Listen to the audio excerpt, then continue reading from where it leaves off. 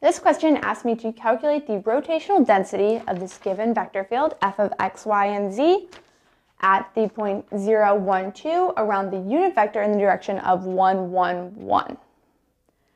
Okay, so in the textbook, we're given a little formula that tells us rotational density.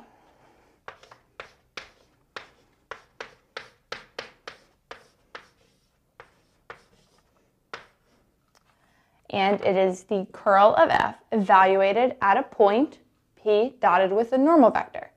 So I'm given my point P, 0, 1, 2, and I'm not given a normal vector, but I'm given 1, 1, 1, and told that the normal vector is in that direction. So let's start by turning that into a normal vector. I'm just going to divide it by its magnitude.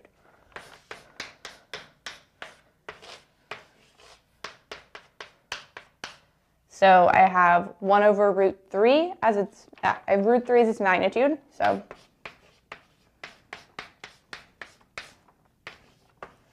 that's what my normal vector looks like. So I've got that. Now I just need to find the curl of f. So to do that, I'm going to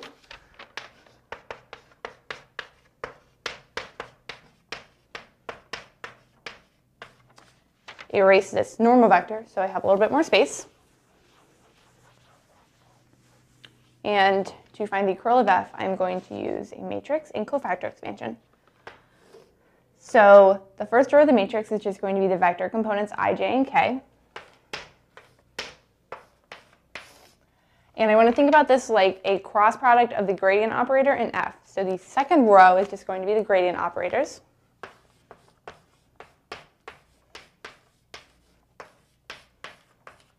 And the third row is going to be the vector components of f. So yz, e to the x, and x squared plus y squared. And I want to use a cofactor expansion to find this vector. So for the I component, I'm going to cut the top row and the leftmost column. Take the determinant of this 2 by 2 matrix. So I'm going to get 2y minus 0. So the partial derivative of x squared plus y squared with respect to y is 2y, and then subtract the partial derivative of e to the x with respect to z, which is 0. And now let's do j. So again, cut the top row, this time cut the middle column, and I have the partial derivative of x squared plus y squared with respect to x, minus the partial derivative of yz with respect to z. And since the sign alternates here, my j component is going to be multiplied by -1. And now let's do k. So this time I cut the rightmost column and the top row again. I have this 2 by 2 matrix. So I have the partial derivative of e to the x with respect to x, which is e to the x. Subtract the partial derivative of yz with respect to z, which is going to, with respect to y, which is going to be z.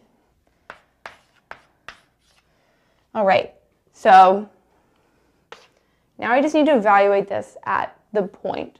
So everywhere I see an x, I'm going to plug a 0. Everywhere I see a y, a 1, and a z, a 2.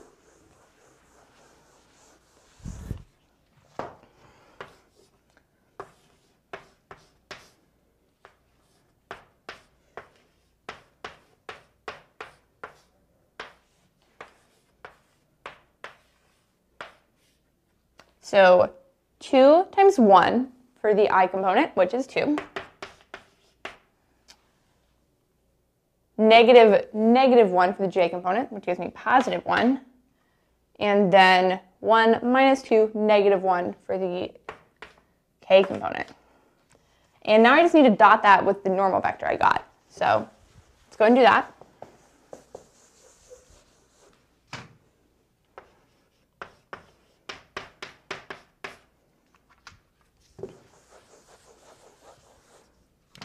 So when I multiply the I components of these vectors, I get 2 over root 3.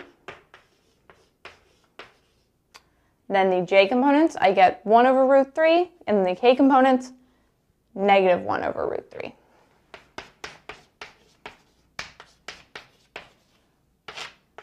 And then these two terms cancel each other out, and I'm left with 2 over the square root of 3 as the rotational density of F at this point in that given normal direction.